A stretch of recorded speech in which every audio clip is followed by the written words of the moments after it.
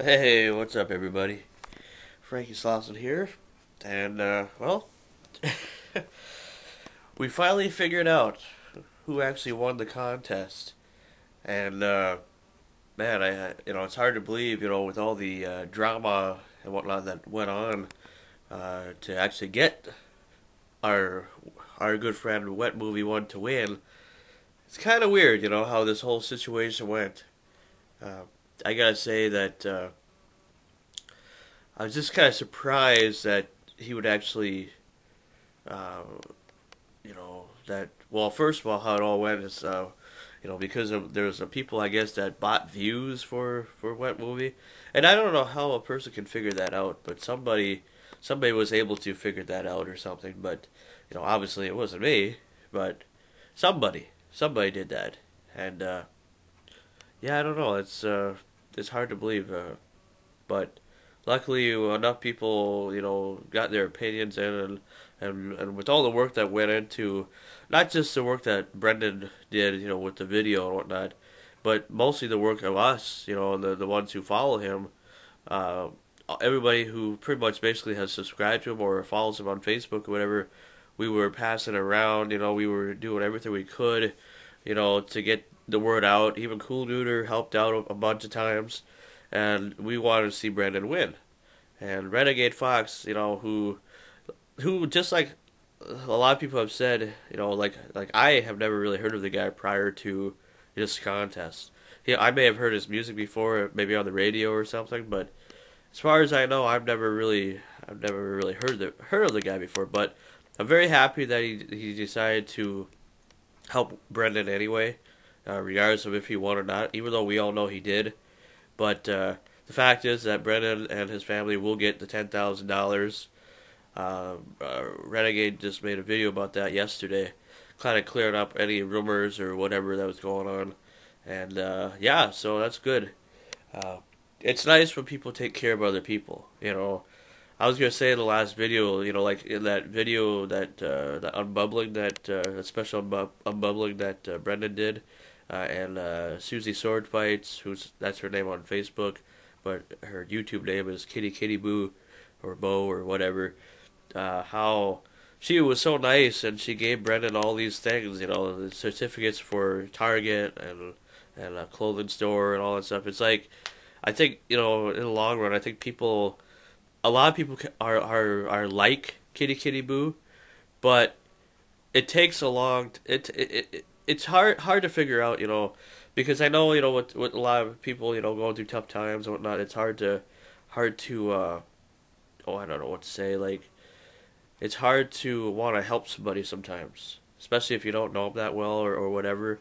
But I think all of us have a little bit of Kitty Kitty Boo in us, as far as being good-hearted people.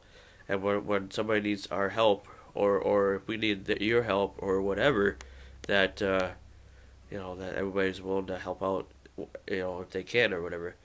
Uh, I, believe it or not, have applied. I applied for a new job. Well, a job that I hope that I get tomorrow. Uh, it's a job over at KTRF Radio, which is they got three different stations, and if I get a chance, I'll show you, where it's at. But I have my interview tomorrow. They are looking for DJs, uh, and they need some people to, to help out and participate and whatnot, and or just announcers or whatnot. They got three different stations. They got KTRF, which is the talk station, which is the main station, which is the one that probably brings the most revenue as far as to the radio station.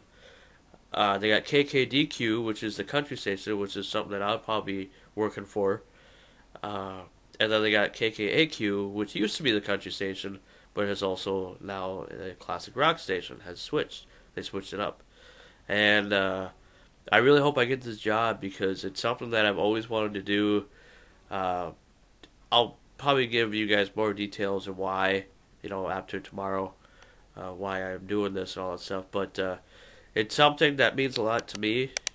It's an opportunity. I went over there on, what was it, uh, Thursday afternoon, and I went over there and I asked them. I said, "Are you guys looking for anybody?" hiring anybody? It's like, yes, we are actually. We are looking for somebody who can, can read and whatever. And I always thought I had a pretty good voice. I don't know. To some of you, I mean, what do you guys think of my voice? Is it kind of still nasally or whatever, or do you think somebody who's in radio would actually accept me? You know, and a lot of, I mean, obviously I know I can read. That's not the hard thing to do.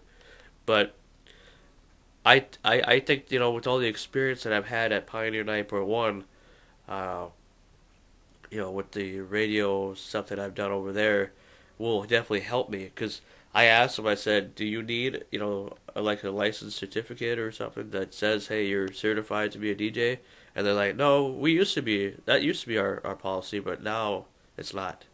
So it's kind of nice that I don't have to worry about that. That they'll give a guy like me an opportunity to do it. Now I don't know if I got the job yet. But I go in for my interview tomorrow, and I hope to God, as this whole thing with Brendan, turned out to be a positive thing, went from negative to positive. I hope that's what happens to me, because I really, I it's something that I'm just sick of the uniform jobs. And I'm sick of doing jobs that'll never amount to anything. That'll never get me anywhere. That'll never be the jobs that I ever wanted to do. The only things I ever wanted to do in life were like video or radio.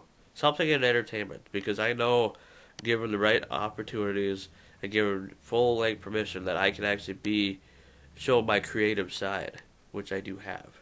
So, hope for the best. I hope you guys are having a good Easter.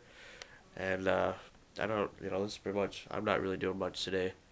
I know my family wanted me to come down and celebrate with them, but I wasn't sure what I wanted to do, yet, you know, because, yeah, we did something for Christmas and whatnot, and that was alright, Christmas was fun, and that's more my holiday. Easter, is a good holiday too, but to me it's not as big as Christmas, because Christmas time is more of a positive time. Easter is positive too, but I don't know. I just more it, Thanksgiving or Christmas. Those are my holidays. It's Easter. It's just a time when I just want to spend by myself to reflect on some things and whatever, and hope that everything goes good. So, anyway, that's all I have to say for now. I will let you guys know what happens here in the next video, and then the next video I do after that will probably be a tour as well, because I know a lot of people said they wanted to see a tour of where I'm living. So I will show you guys that too. So anyway, cross your fingers that everything goes good. I'll know in 24 hours from noon here tomorrow, or from this past noon or whatever. So hopefully everything works out. And yeah, happy Easter everybody, and congratulations to Brendan on the 10,000. And we'll see you guys later. Bye.